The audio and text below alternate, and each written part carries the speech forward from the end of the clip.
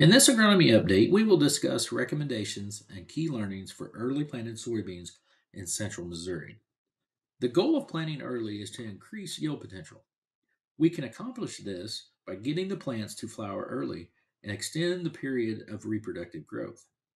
More flowers mean the potential for more pods, and more time in the reproductive stages can lead to more and bigger seeds in those pods. One risk of planting early is freeze damage. The median date for 32 degrees Fahrenheit in central Missouri is April 15th. This means, based on historical data, there is a 50% chance of the temperature reaching 32 degrees after April 15th. Temperatures dropped below freezing on April 24th in 2023. When the late April freeze occurred in 2023, we had both corn and beans up and growing. Soybeans are more susceptible to freeze damage than corn in early stages of development. The growing point of corn is below ground until about the V6 growth stage. The growing point on a soybean plant is above ground at emergence and more susceptible to freeze damage at this point. The soybean plant is also susceptible to freeze damage during emergence as that hypocotyl is emerging from the soil. One thing we reaffirmed in 2023 is that residue does affect temperature at the soil surface. Residue reduces the transfer of heat from the soil to the plants, resulting in cooler temperatures near the surface. In multiple fields that had areas that were tilled and areas of no-till, the freeze damage in the no-till areas was worse than areas that had been tilled with no or very little surface residue. The no-till areas had to be replanted while the tilled areas had sufficient populations for maximum yield. If you plan to plant soybeans before mid-April in central Missouri, I recommend taking these steps to reduce the risk for freeze damage.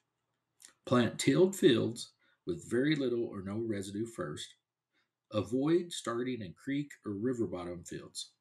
Low-lying areas are more susceptible to freeze damage, and this was evident in 2023. I do not recommend planting shallow to encourage faster emergence, because once that plant starts to emerge, it is at risk to freeze damage. So use a seed treatment and plant at normal depth. Other recommendations for early planting include using a seed treatment, choose a variety with good resistance to sudden death syndrome, consider planting 10 to 20% more seeds per acre if conditions are conducive for seedling mortality, and only plant if favorable weather is forecasted. The seed will imbibe moisture if available within 24 hours. Chilling injury can occur and lead to reduced stands if the seed imbibes cold water. Soil temperatures should be above 50 degrees Fahrenheit and predicted to stay above those levels before planting. One question I have gotten is, should I plant soybeans before corn?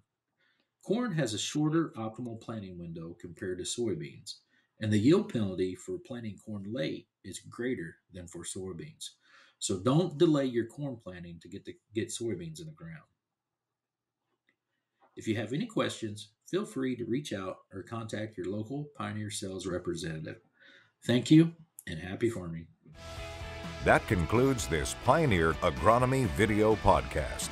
Visit our page on pioneer.com and follow us on Twitter and Facebook for more agronomy insights.